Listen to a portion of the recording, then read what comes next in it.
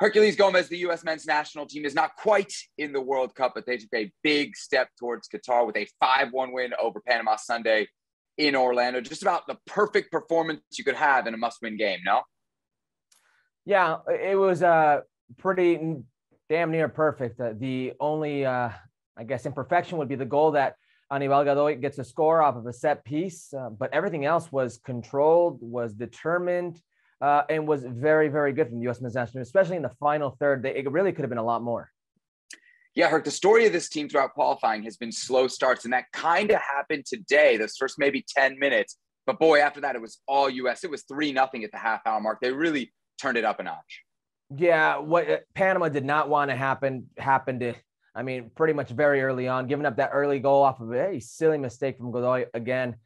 He would do it twice. Penalty kick. Christian Pulisic wore the Camp des Hommes, stepped up and buried it. It was a commanding performance from him, commanding performance from Greg Berhalter as well, really pushed all the right buttons, especially after, I guess, all the talk about if the U.S. men's national was going to play the A team, was going to play the B team, heading into Azteca, what would that do to their legs? Would it fatigue them mentally, physically, all that? Well, that went out the window, and it went out the window very early on.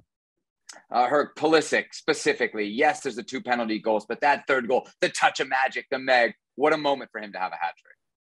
Yeah, what a moment. It's eerily similar to the last time on the eve of the final game in U.S. men's national team World Cup qualifying last cycle. Christian Pulisic had a banner performance himself, and then they leave Orlando, they leave Florida, and go into Trinidad and Tobago, and we all know what happened. Well, this time he's making sure that did not happen. It was a very commanding performance, again, from the U.S. men's national team in Florida. And, well, it's Christian Pulisic doing everything he can in his power to make sure what happened last cycle does not happen again. We have said throughout this qualifying process on Futbol Americas that the U.S. has not been convincing. Do you think this is the best we've seen them in this qualification campaign? By far. Think about their most convincing win.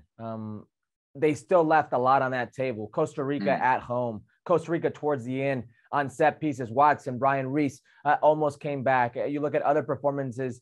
Mexico, the first half in that Cincinnati game, it was very even.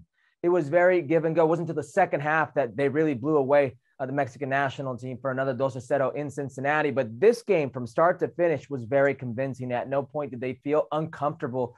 Greg Berhalter, I think, pushed all the right buttons. Even the subs. Gio Reyna comes on. He's commanding the midfield, and he's doing it centrally. He's being a playmaker, and he's making people pay. Jesus Ferreira is showing why he's playing in that 9 position, what he wants, or what Greg Berhalter wants out of him. Very just clinical in the way he combines in his movements. Paul Arriola getting the start, gets a goal, a very good goal off a header. It just seemed like everything worked out for them.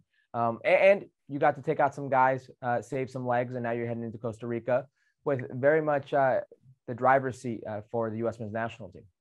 With the result, Panama are eliminated. It also means that the U.S. can't fall lower than 4th, Herc. So they're guaranteed at least that intercontinental playoff. And unless they lose to Costa Rica by 6 goals or more, they're going to be in the top 3 and get that automatic qualification to the World Cup. Just how much confidence do you have in this team as they head to Costa Rica after this performance against Panama?